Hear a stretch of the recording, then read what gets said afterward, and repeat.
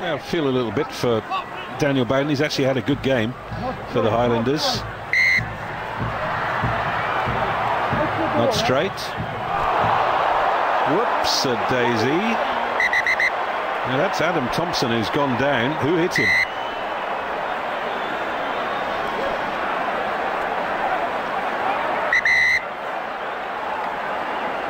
I think it was Rory Kockett. Dylan Costons is the peacemaker.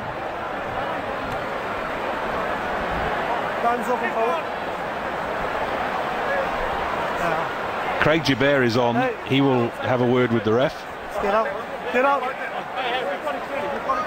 Get out. I've got it. I've got it. I'm going to punch by 9 black. Yep.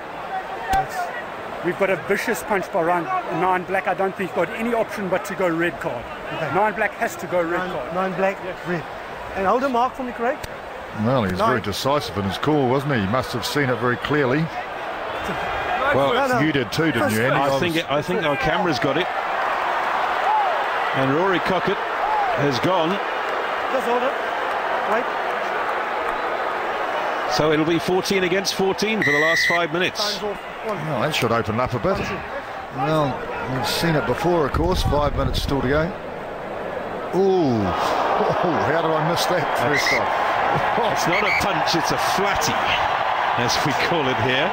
He wasn't expecting it, though, was he? No, he wasn't, no. And I think the crowd have now seen that. I think Rory has seen it. And it comes under the banner of It's a Fair Cop. So he gets up. Yeah.